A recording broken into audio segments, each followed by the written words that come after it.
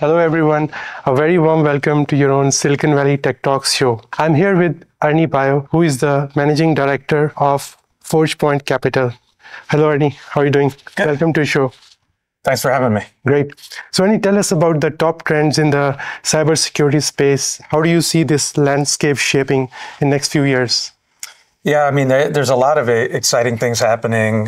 When we look at cybersecurity these days, there's AI in cybersecurity, and there's security of AI at 60,000 feet. And when you dig down into those AI and security, security products have used traditional predictive AI for a long time. But I meet with 5-10 companies a week. They all claim to be AI native. So AI is becoming, Gen AI specifically, is becoming table stakes in those situations.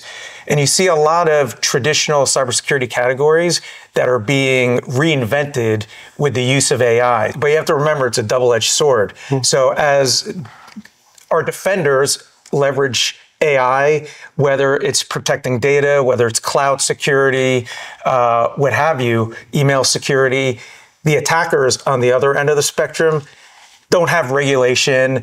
They don't have ethical AI. They can use it as they wish. The bar's been lowered for the sophistication you need to get into the hacking world. So now it's, you have to fight fire with fire, and it's really machine versus machine. And this type of technology is being inculcated into things like Security Operations Center, the SOC. That's where it's really helping some of these analysts, because the attackers using AI as well. On the security of AI, that is a very nascent area.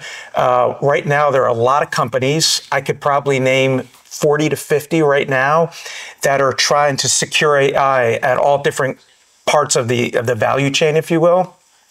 Protecting from data, exfiltrating from organizations and being trained on, protecting from prompt injections, etc.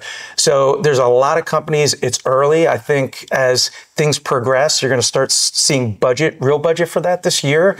And as things move on, you'll start seeing some consolidation there.